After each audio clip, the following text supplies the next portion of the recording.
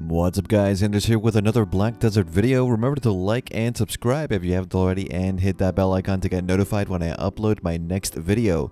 Now today we're going to go over this week's Global Labs patch notes, or should I say last week's Global Labs patch notes. As always, remember lab server changes usually take around 2 weeks to appear on our live servers, assuming the developers are happy with the feedback given.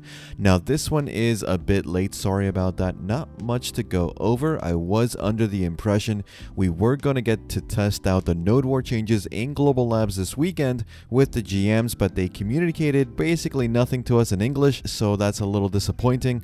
What is interesting though is the new defense indicator features. So whenever you use a skill, you will see one of 3 icons. Now if you see a red icon, it's going to tell you you are in iframe. A yellow indicator what tells you you are in super armor, and the blue indicator tells you you are in frontal guard. This is possibly one of the best additions they've had to date in terms of visual information. Knowing when your protection ends and starts is important, not only in PvP but also PvE. It should go a long way into helping us understand why we get CC'd in certain parts of skills despite the skill saying it's protected. It's very good as a new player tool. The only criticism I have for it at the moment is that it seems to be solely PvE protection. So for example, it shows red to show you are in iframe despite not being an iframe in PvP, which leads me to believe that the indicators take into account only PvE protection. If you PvP, you'll know what skill protections only work in PvE and vice versa, but I would like to see a PvP option for those trying to learn PvP and have an easier time doing so. What is protected in PvP versus PvE? Hopefully that made sense.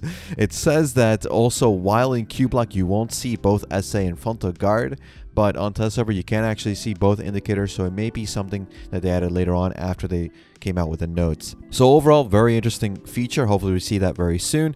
Nova Awakening also received some buffs as well as some pre-awakened skill buffs. Most notably, Enter the Darkness is now frontal guard instead of super armor. I think this is good. Damage negation is important as you combo and deal damage for Nova, since honestly outside of her guard she just takes way too much damage for being a tank themed class, and she just dies too much in her combo. Some of the node war changes we received in test server are to win conditions. So if the defending fort is not destroyed, the defenders automatically win. Gather up teleport in the beginning of the node war can be used up to 10 minutes from the war start, but only if the central node has not been destroyed.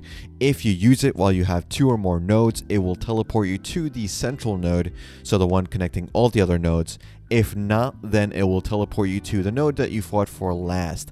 If you own 3 or more nodes and your fort at the central node gets destroyed, the connecting nodes will be liberated, meaning securing the central node as you expand is still incredibly important. And if you summon siege weapons, you can move them to certain nodes you own strategically. The amount of medals has also been changed to depend on how many nodes you win and what tier nodes they are, and the node war loot shop that appears at the end of the victorious node war will now reside in each city as an NPC, much like current guild managers. It's a good change. It makes sense instead of just having an NPC that will only show up when you win despite you having the currency to use it. You can now use it whenever you want. The UI of party lists has been changed to allow you to shrink the coverage so it doesn't take too much space in your UI. That's a good change. The controller support for the game continues to flesh out and will be releasing in Korea in about 2 weeks, which means we should see it in live servers about 3 weeks from now. And that's pretty much it for this one, guys. What do you guys think about the defense icon feature? What are your thoughts on the gradual changes they're making to node wars? Hopefully we can actually test this out before it hits live servers.